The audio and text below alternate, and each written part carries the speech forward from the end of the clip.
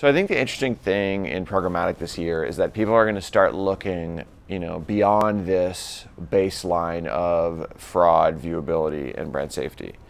So people are starting to look at measures of how much is the ad inventory actually being watched versus how much is it just being viewed. And being watched directly correlates to brand lift and things like that. So if an advertiser is looking to carry their message to viewers or users that are experiencing their videos, that impact is of utmost importance. So it's not enough to just make sure that the ads are being viewed. If you are a proactive advertiser, you want to make sure that your ads are carrying the most impact they possibly can, because of course you want your brand message to be out there. And whatever your KPIs are, you always benefit from your viewers being more engaged and actually watching the content. There's a whole spectrum of video and the way that it interacts with the ad. And what I mean by that is you have a traditional pre-roll ad that rolls with a video after it, right? And that's it's probably the most classic way of consuming a pre-roll ad.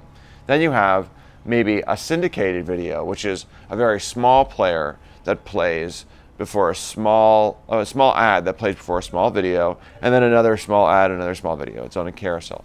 And then you have what we would call traditional in-banner, which is a pre-roll that rolls inside a display ad unit, a small one typically, and then no content after it.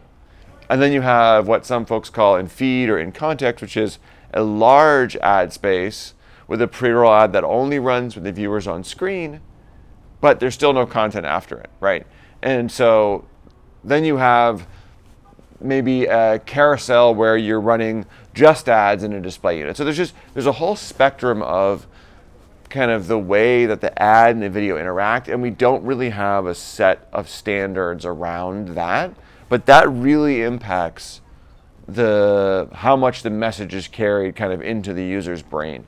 And so I think this year you'll start to see, I know at least at Integral we are starting to come around some standards around what does in-banner mean, what does in-game mean, what does in-stream mean, but there'll be other stuff as well, like what does in-read and in-feed and the stuff that Teeds and those guys are doing. So I think you'll start to see more consistent terminology. Right now it's kind of all over the place, and I've gotten in these huge arguments about what in-banner actually means, even here at this event.